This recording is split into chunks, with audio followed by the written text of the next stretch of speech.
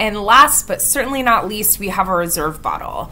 This month we've chosen Boscaini Carlo's Amarone Classico. This is a 2015 vintage from Valpolicella.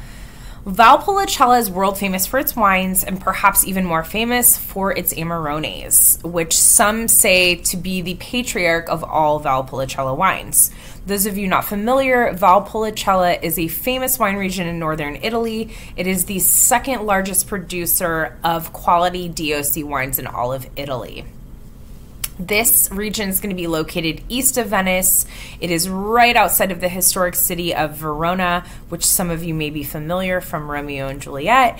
If you head northwest towards Lake Garda, you'll start entering those rolling hills that Valpolicella is really famous for. And some believe the name Valpolicella to be derived from the Greek name meaning Valley of Many Cellars, which is very, very fitting for this region. Amarone. Amarone is going to be a blend of four partially dried grape varietals. So these grape varietals are indigenous to the region. They are Corvina, which is the main grape, Corvinone, which is extremely rare, and Rondinella and Molinara. So these grapes are going to be picked in mid-October. They're at their optimum ripeness, and then they're going to be left to dry on straw mats for the rest of the winter. So during that roughly 120 days of drying out, these grapes are going to drop about 30 to 40% of their weight, which results in a really high concentration and a really high sugar levels. This translates into wines that are 15% or higher in alcohol, and we'll touch on that a little bit later.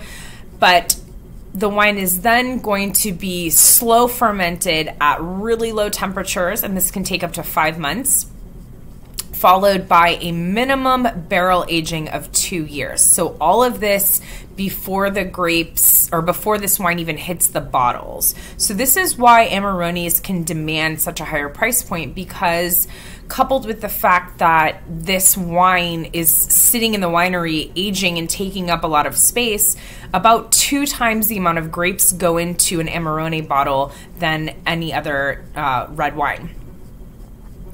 Boscaini Carlo. So Boscaini Carlo is a family-owned and operated winery. They have about 14 hectares of vineyards that are overlooking the famous historic city of St. Giorgio in Valpolicella.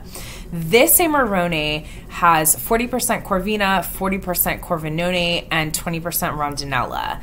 It is a really rich and robust wine. When you pour it into your glass, you're going to get an amazing bouquet of ripe red fruit. On the palate, you're going to get some cherry jam and spice, finish with hints of tobacco and those ripe red fruits again.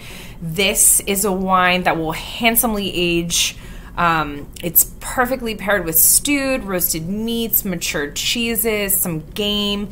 This wine is best served at room temperature. It's really wonderful when decanted. So if you have a decanter at home, decant this for a couple hours. If you don't, just pop open the cork. It's okay. Just let it breathe. This is really going to help enrich and bring out all those flavors that this Amarone wine is famous for. So this is one of our favorite wines in the warehouse. Boscaini Carlo does such a fantastic job. I really hope that you guys enjoy this month. And even if you didn't order a reserve bottle, let Nancy know. She can order you a bottle. This is a really fantastic production. I'm excited for you guys to try it.